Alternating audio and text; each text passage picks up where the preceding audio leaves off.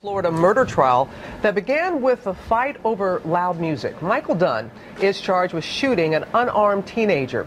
The defense now presenting its case. The big question, will Dunn testify? ABC's Ryan Owens is in Jacksonville and has the latest for us. Good morning, Ryan. Good morning to you, Robin. The defense says they only have one, maybe two witnesses left. The thing everyone here wants to know, will Michael Dunn be one of them? I was so afraid that I didn't have time to think. I only reacted. The prosecution rested Monday without showing the jury Michael Dunn's interrogation tape, where he admits to killing 17-year-old Jordan Davis after Dunn claims the unarmed teen pointed a weapon at him. It was either a barrel or a stick, but sir, they're like, we're going to kill you. The defense is not allowed to enter the tape as evidence, so the only way the jury will hear Dunn's side of the story now is if he takes the stand. Oh my God, somebody's shooting. Somebody's shooting out of their car. To explain why he fired 10 shots at an SUV full of teens at this Jacksonville gas station in November of 2012. How many separate gunshot wounds did you find to Jordan Davis's body? 3 gunshot wounds. Prosecutors ended their case with graphic testimony from the medical examiner who performed the autopsy on Jordan Davis. She showed the jury the clothes the teen was wearing the night he was shot. The jury also got a look at the semi-automatic pistol that ended Davis's young life.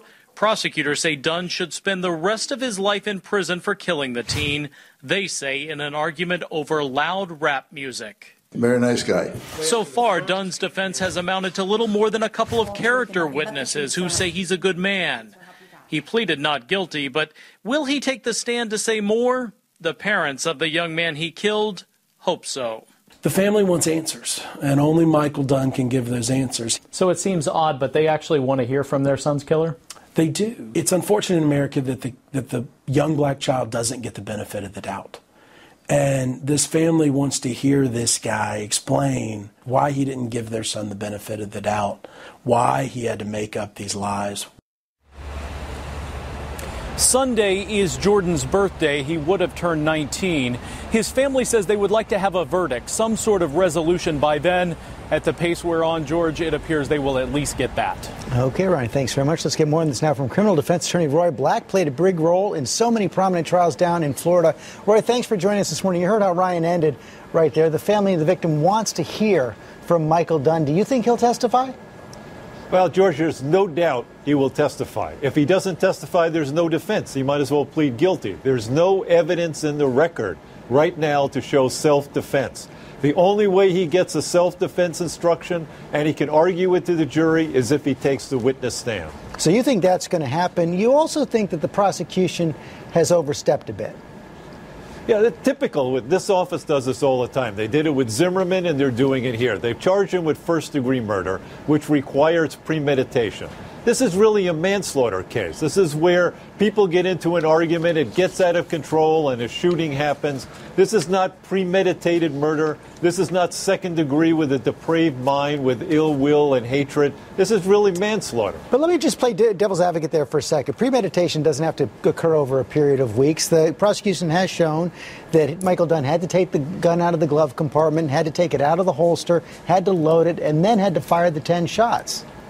Sure, you can always go through steps like that to break it down and try to show more time. But premeditation means you knew the person before this. Something occurred. There was an argument. You went away and you came back. It's not where there's sudden combat and there's a shooting. No matter how many times you load the gun and what have you, that's not really premeditation. It's not planning. It's not cold-blooded. So take us inside your office here. You're representing Michael Dunn. How do you prepare him for the stand? Well, I would think right from the beginning, right after the first interview, you're telling him he has to testify. You're going over the questions. He's going to have to explain the fear that he was in, why he shot. Then he has to explain, why did you flee the scene? Why didn't you call 911? Why do you stay overnight in the hotel and then go home? He has a lot of explaining to do, and it's not going to be easy. So it's not enough. It's not enough for him to convince the jury that he saw a gun or that he thought he saw a gun? Oh, yeah, he has to show that there was a reasonable fear, because self-defense requires it be an objective person reasonably in fear of their life. So there has to be something from these kids to show that he was afraid of them. Okay, Roy Black, thanks very much.